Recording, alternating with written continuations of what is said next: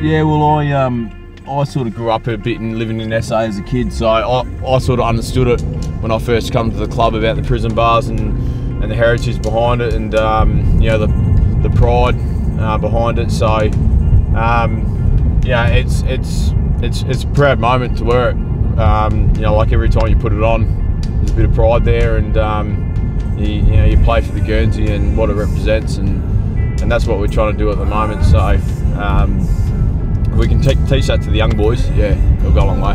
I guess this year, like you said, a bit of a different role.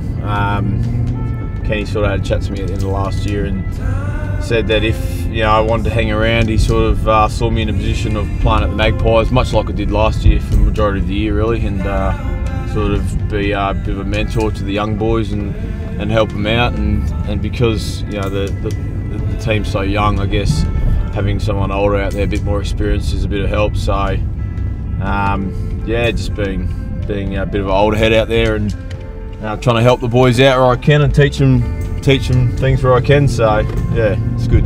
Yeah, it's been really good for the football club, I reckon, in terms of, you know, all the young boys getting to play together and playing the same sort of game plan as they do at the Power.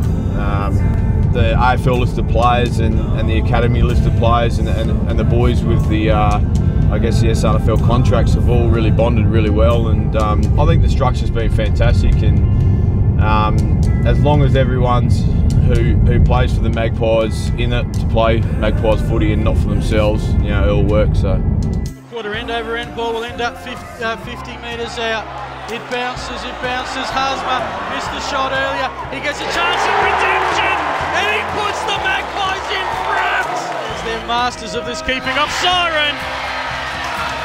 They've led for about 3 minutes of the whole game, but the Magpies have come from the cloud and keep their double chances alive with a nail-biting 1-point victory at the Bay.